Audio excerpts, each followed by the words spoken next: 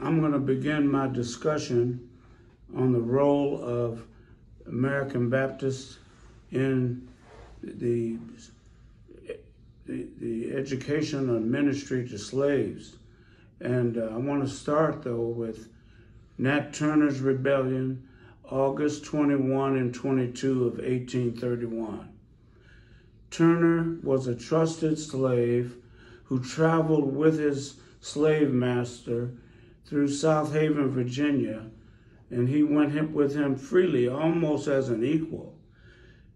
Turner was educated, and he became a minister who could read and write, and he used his religious services to organize a revolt.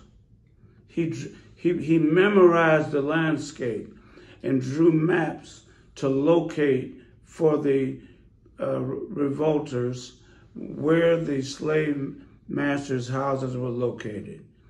80 slave owners and children were killed. In retaliation, they killed 200 free blacks and slaves.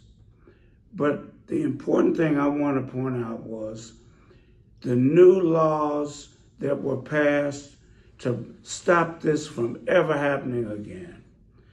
There was a law against teaching slaves to read and write, and no worship services were allowed unless the slave master was present.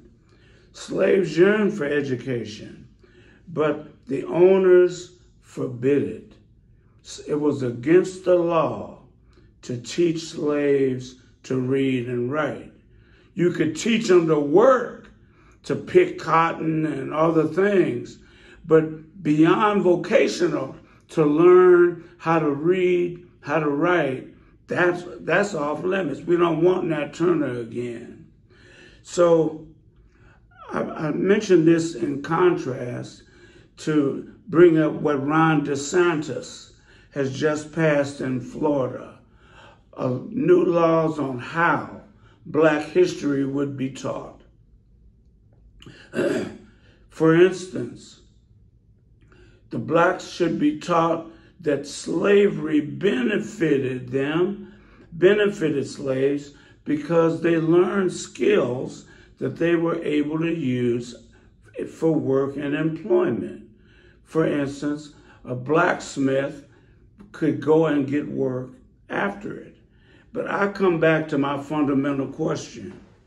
Why didn't Florida slave owners teach them to read and write? Hello?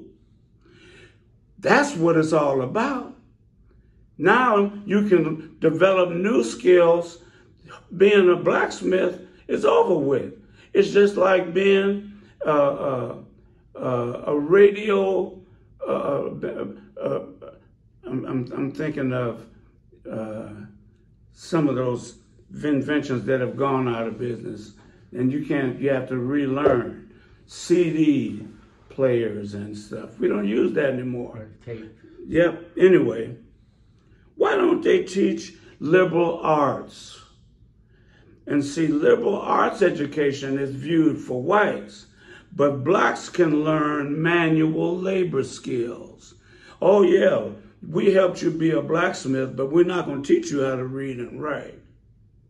So enter American Baptists after the Civil War.